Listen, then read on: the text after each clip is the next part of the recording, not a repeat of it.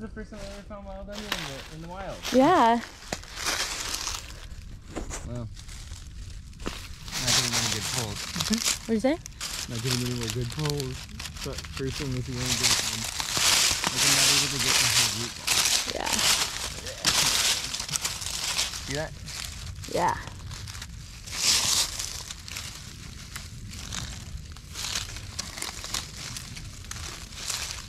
That's so cool. Good eye, babe. Thanks.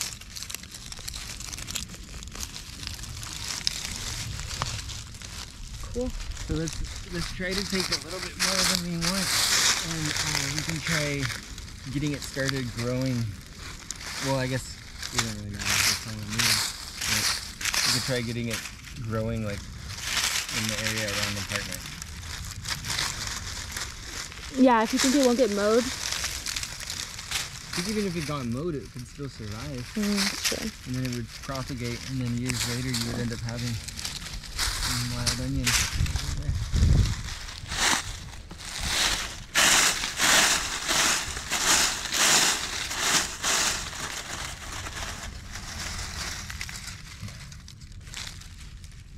This will pair really well with the shiitake. Yeah. Good girl.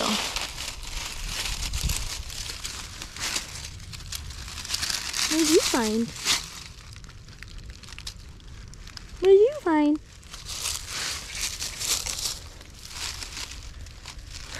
Thin out. Think that's enough? Thin out some of these.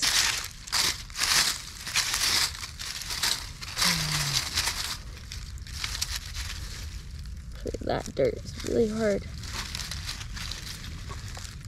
Yeah, not that one. That's